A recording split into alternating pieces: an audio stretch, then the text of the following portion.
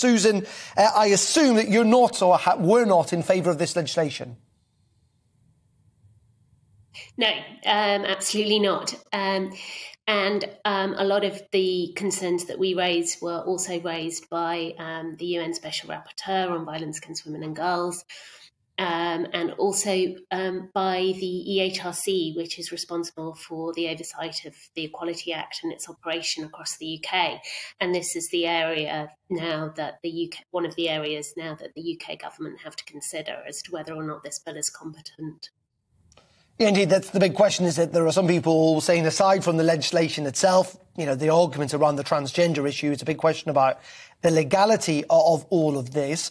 In saying that, there are many people who in Scotland will be sitting there saying, you know, we've got a devolved parliament, it's a democracy. Wasn't just the SNP who voted for this as well, but also opposition MSPs. Why should they have their right denied? That's how the parliamentary process should work in a democracy.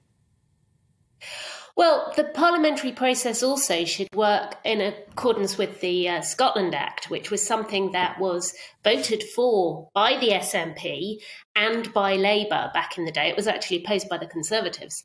And Section 35 is an integral part of the Scotland Act. And that's because some areas of legislation are reserved to Westminster. That is the settlement we have got. And the Scottish Parliament is not supposed to trespass upon those areas. And what they have done in passing this bill, we believe, is to trespass upon the operation of the Equality Act. And that has implications not just in Scotland, but across the UK. So they have effectively voted to change and undermine the law and the position, the equality position for women and trans people in the rest of the UK as well as Scotland. And that is not democratic. That would not be accepted by Nicola Sturgeon if it had happened the other way around.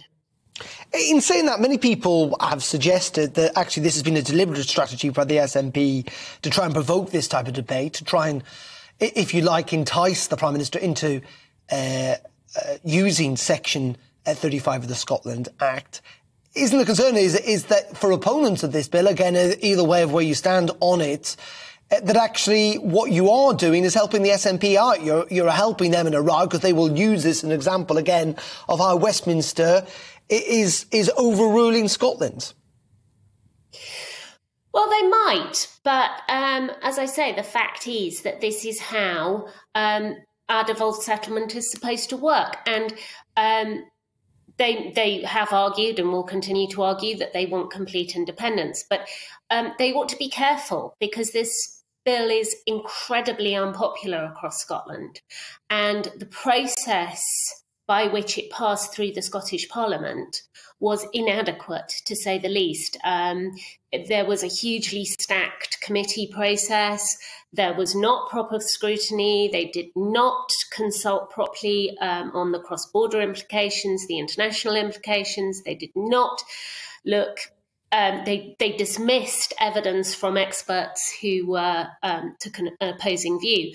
And of course, there is no second legislative chamber in Scotland. There is no revising chamber. And indeed, some of the Labour MSPs during the stage one debate were saying, oh, inevitably this may end up in court. Well, several pieces of legislation have ended up in court for the Scottish Government over recent years and have been found to be unlawful. And it seems to be that there's an acceptance within the Scottish Parliament. That's how you legislate, and it shouldn't be.